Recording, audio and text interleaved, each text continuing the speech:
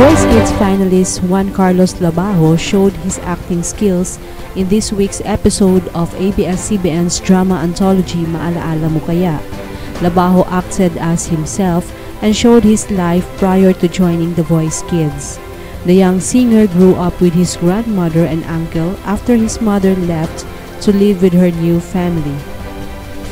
Labajo's father, a German his mother exchanged letters with, left the country without knowing about him. Life was difficult for Labajo and his family. They had to transfer from one house to another as they were not able to pay their rent on time. He was also bullied in school because of his appearance.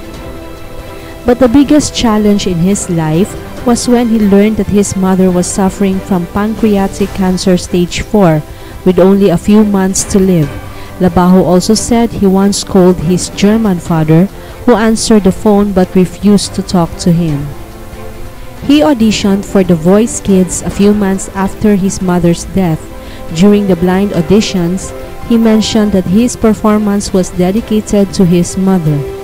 Talking about his MMK experience, Labajo said he is glad he was able to share a part of him to his supporters through this episode.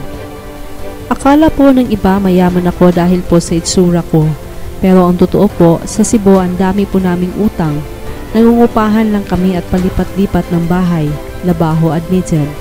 Although he was nervous about it, Labajo said he is glad that he got to play himself in the episode. Pumasok po sa isip ko na grabe yung MMK. Talagang dapat magaling ka sa pag-iyak. Dapat feel mo yung emotions. Dapat hindi ka lang mag-a-act, especially na buhay ko yung storya. Pero nakaka-relate ako kasi ako yung gaganap, he said.